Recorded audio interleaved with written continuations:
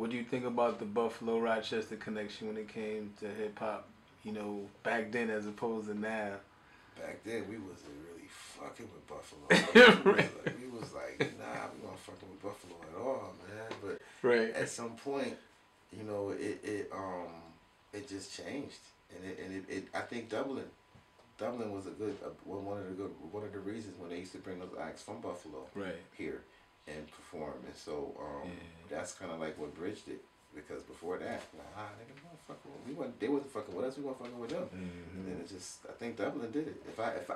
If I'm not wrong, if I'm wrong, someone correct me. But I Right. believe Dublin did that shit, man. Right. Yeah. Does Buffalo have a place where they could, you know, perform like a Dublin? I'm sure they do. I'm sure they do. I don't know. Curious. I don't. Yeah, I don't really know. I'm sure they do. If they don't, I'll be surprised because a lot of them came down here like weekly. Mm-hmm. But I don't remember any of us ever going there performing like that. Right. I really don't know. I really don't know. I think they did have a place though. That's dope. That's That's a dope. good fucking question, yo. That's dope. I'm gonna ask that question. What did niggas ever go to Buffalo to perform? Right. Yeah, but I think really, to be honest, that's what bridged the gap to Dublin.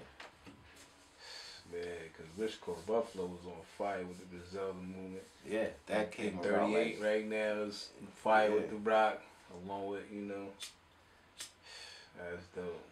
their union bridging it too, even solidifying the bridge though, you know what I'm saying, between the two. Right? Because now we don't even say Buffalo in Rochester, we say upstate. You know what I'm saying, which is cool.